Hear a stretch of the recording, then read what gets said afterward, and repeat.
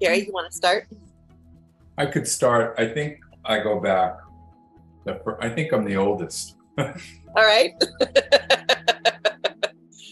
Listen, I go back almost as long as Sue. I think Sue is probably the oldest. But I started with IPSB in around 1986 when I brought my teaching to LA, and I met Hamsa and talked about bringing polarity and cranial to IPSB. And at that time, IPSB was just the most flavorful environment.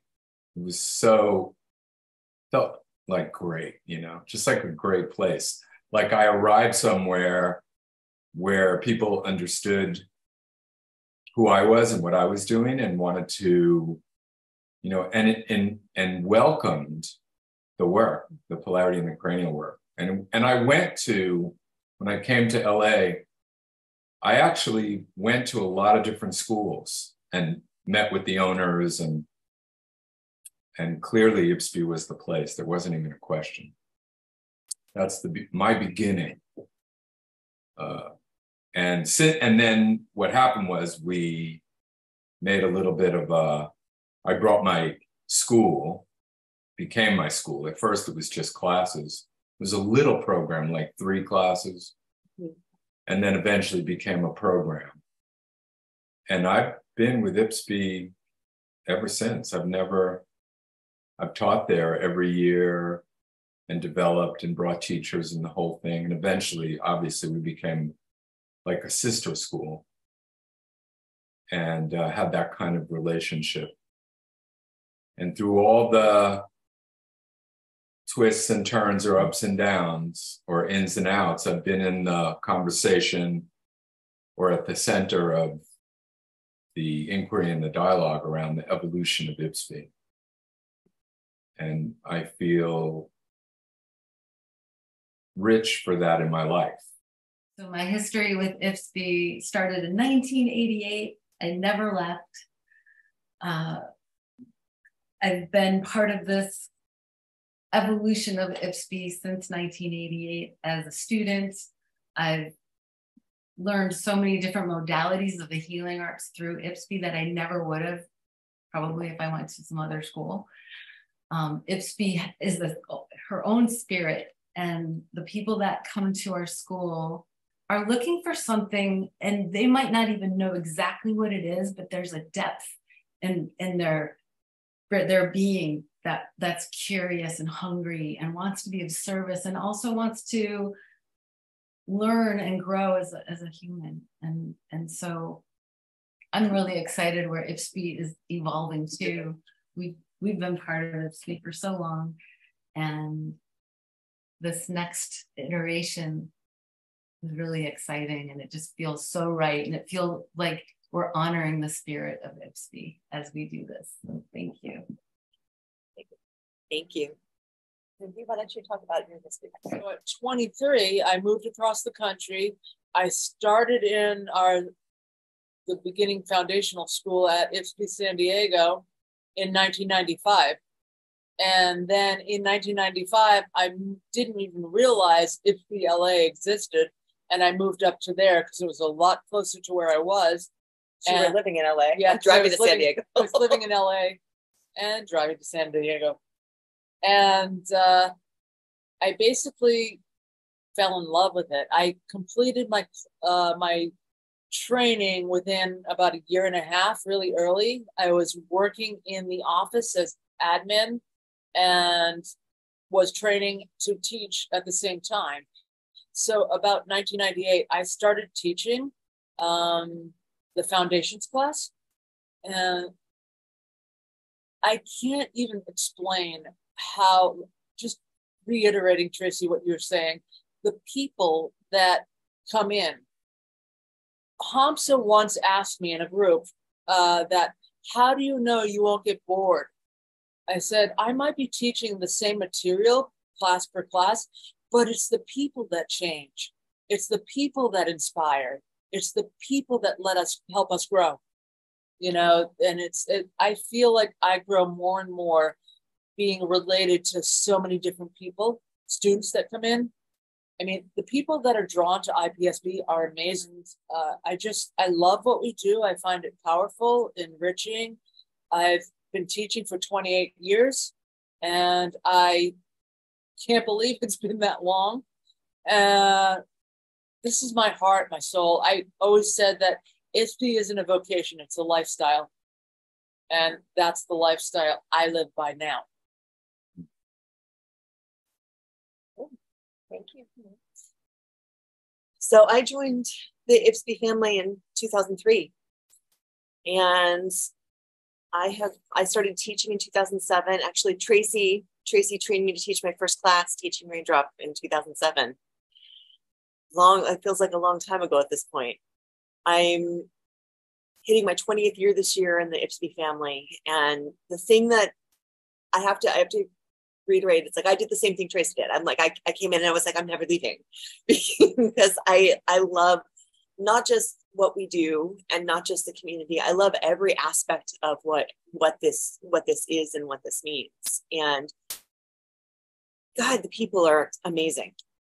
Like, I've never been in an environment where I met so many extraordinary humans, consistently extraordinary humans.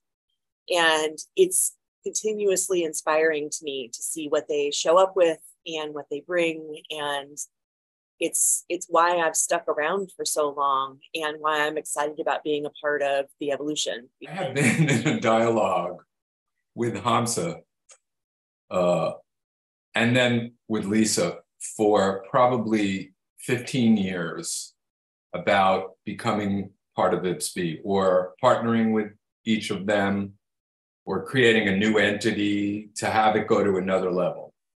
And I think at every age of IPSB, there's been, and Hamsa did this in her time, it kept evolving. And she got to a place where she was done with her stewardship. And Lisa, then, the same way Barry, in his work with Hamsa and IPSB, handed it over. And so then when Lisa was at the end of her stewardship, we had been in dialogue with her for years already about this kind of thing. And it was around the time where the state CAMTC, CAMTC, was starting to come into reality. And we were very ambitious about having a program. And so for us, it was kind of natural to become the next steward of IPSB. That was 2016. And I said this to you, but I have to say it again.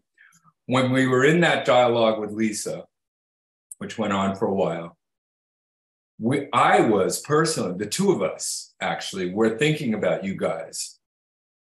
That we thought that IPSB was you. We were in that conversation and we were like, yeah, because we were exploring the possibilities of what would happen. And then we, did our stewardship thing and entered into and doubled our space. And we were doing all this stuff, trying to, build. And then right after we doubled our space, obviously, COVID happened and closed down our space, which was fascinating because here we were going, we got it. And we were building a community. It was very robust and each time trying to get to the next iteration. And so I have to say that through COVID was very challenging. And we had staff and teachers leaving and, a lot of people were very challenged. It was challenging for us to stay open. We never closed, really. We stayed open the entire time. And I have to say, without you, Sabrina, we would not have survived the pandemic. We would have closed. There's no doubt without you. And when you came on, for me, that was part of this journey of the next, which we didn't know what that was going to look like, or even if we would be open at the end of the pandemic or out at the end of those years. Even till recently, I think, we wondered about how viable we could be. However, you became instrumental in IPSB now, I think, going through a little bit of a death and a rebirth through the pandemic, like everybody, all businesses. So many businesses didn't make it, let alone massage schools, or let alone the kind of thing that we do, which is not, like you were saying earlier, IPSB has always been a spiritual entity for me. And I feel like it was something that we served. And it wasn't about a physical location. It was about that we were an environment and a community. And, during the pandemic, I think when we were listening to that, we were like, well, what we have is so much the answer to our world. I live that. What we do balances out the world around us. It's exciting for me to imagine the next evolution and for us to evolve and change for today, and let go and go, okay, today. And today for LEI and IPSB is to evolve to another way of being related.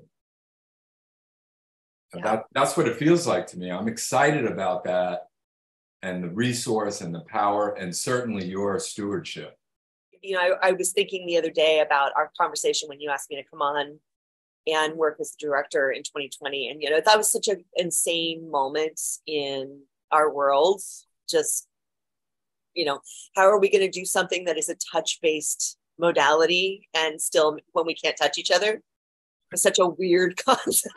Like, how are we going to survive this? This is what we do. We touch each other, but we can't do that. Like, with such a weird thought to try and figure out how to meet the moment, as a creative group and still serve our community, knowing that we know so profoundly that touch is vital for survival and for mental health and all of those things. And I think that to some extent, that's part of why we survive, because we're not just talking about, a job. We're talking about a mental health tool. We're talking about a way of connection, being with people that is more profound.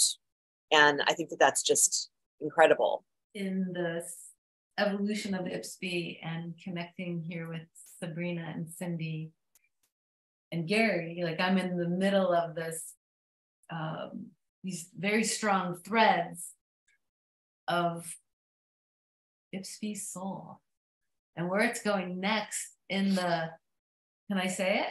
Yeah. Do I get to say it? So as we hand the reins over to Cindy and Sabrina,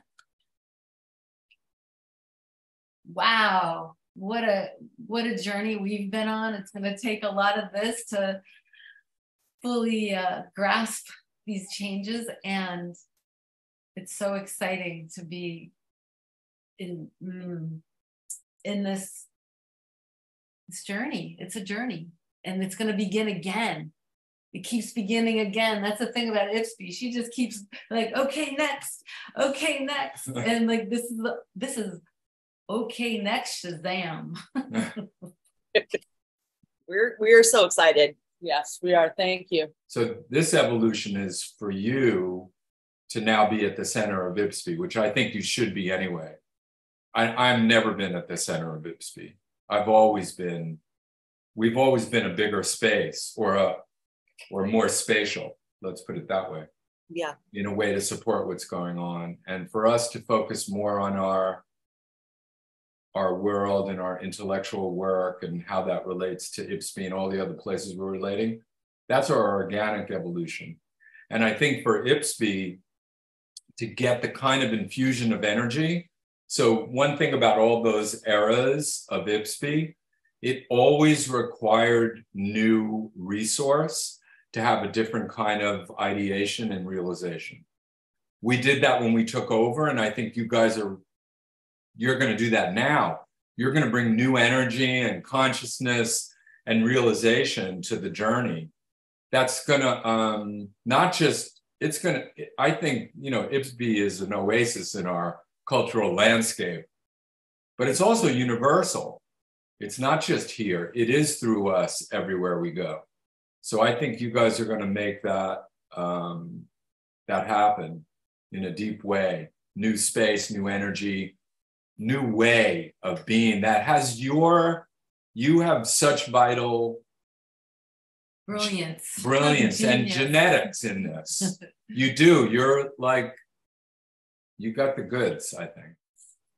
So, what we're envisioning too for IPSB is as a community and as an entity that way is really focused on, and again, I know that we've all talked about this over the years, but the idea of shifting the paradigm of the sacrificial caregiver, we really want to work on focusing on the evolution of how we train people and move through the world, and the idea of building in caring first for yourself, pouring into your own cup before you pour into others, so that you're resourced. Because the last few years have shown that we really in particular need resource. And so our goal with our new space, with how we're going to move through the program and what we're doing, is to really build in the habit of caring for yourself first, and most profoundly as the idea of building resource for the entire community. That it's not that you should be sacrificing your wellness to help the greater good, that you start first with yourself, and through that you resource others. And that's I think Cindy and I's journey and mission for this new iteration, is to kind of change the paradigm of the idea of the sacrificing for being able to be a caregiver and someone who contributes positively to the world. You shouldn't have to suffer for that. And finding a way to make that work is going to be our goal.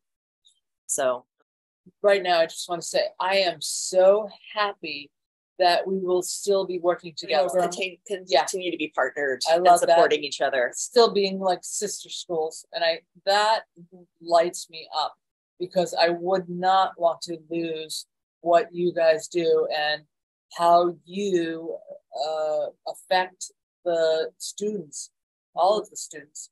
And I'd like you to have access to more and more and more. Yeah. So I'm excited about our partnership between the two schools. Yes, and I'm excited to see what you all do with how you're evolving and growing. I really like watching LEI grow during the pandemic. Was really cool. Seeing how you all pivoted and went, okay, so how can we reach broader communities all over the world and bring the medicine we carry to a world that's really suffering right now? That was very inspiring too, for what for us to watch. And we want to thank you too for always inspiring us consistently to be some of the best we can be. Yes. And helping us stay grounded. So thank you. I think it's a refining moment on the planet. I think it's a deep thing I'm generally in inquiry in my life almost all the time about what's like vital or what's essential or what's important now. Like, what do we have to let go of? What do we have to embrace? And I think we're at a really interesting moment right here. And what we are doing with each other is a resonance that's going to go out through the community.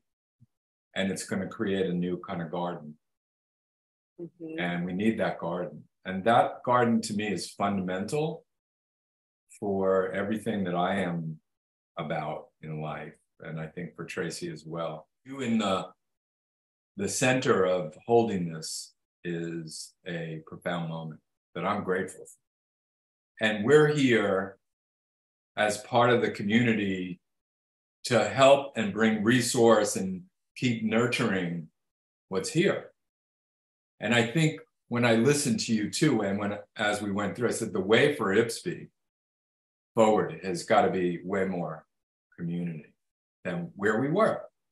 It's just so much more important now. Not that it wasn't before.